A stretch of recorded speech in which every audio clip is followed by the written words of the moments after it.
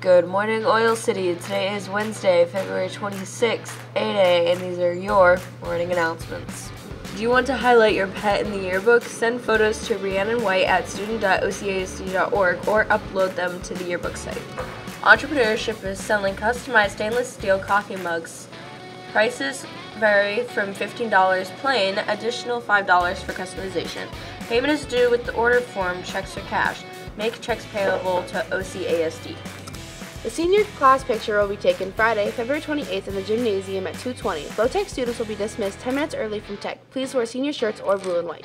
Congratulations to Carter Stanley, Seth Yeager, and Xavier Barton for qualifying for the Northwest Regional Wrestling Tourney at Altoona High School this Friday and Saturday. Good luck in your striving to make the PIAA state tournament. Good luck to the following swimmers at districts this weekend at Spire: Tom Schneider, Zach Malik, Nick Richer, Chase Johnson, Caleb Bish, Garrett Morris, Carl Shelton, Connor Malik, and Alex Stevens. Good luck to the following Lady Oiler swimmers at the district meet at Spire this weekend: Christina Smith, Krista Snyder, Morgan Stover, Emily Russell, Sydney Savalos, Dana Wetner, Sarah Fisher, and Ronnie Hammerling. Congratulations to Lauren DeGroat, Katie Fye, Cassidy Webb, Micah Burkett, Layla Hollis, Emily Gates, Logan Peterson, and Brandon Huff for moving to Region Choir at Corey this year. Pi Day t-shirts will be on sale until February 21st. The cost is $10 for small through extra large and $12 for double XL and triple XL.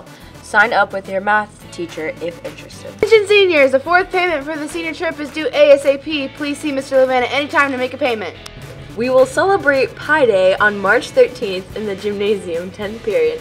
If you would like to compete in the pie eating competition, the pie reciting competition, or the pie bake-off, please sign up in room 14 with Mr. Harriet. The Young Conservatives invite conservative-minded students to attend their meeting Friday, 10th period in the library. This will be a time for students to discuss issues and views in a non-threatening environment. Plans are being made for future debate days where conservative and non-conservative views can be shared in a civil manner. If you have any questions, see Mrs. Stewart, Colin Rensel, Landon English, Emma McBride, or Abigail Dolby. Congratulations to this week's Student of the Week, Kayla Stallman. Please stand for a moment of silence.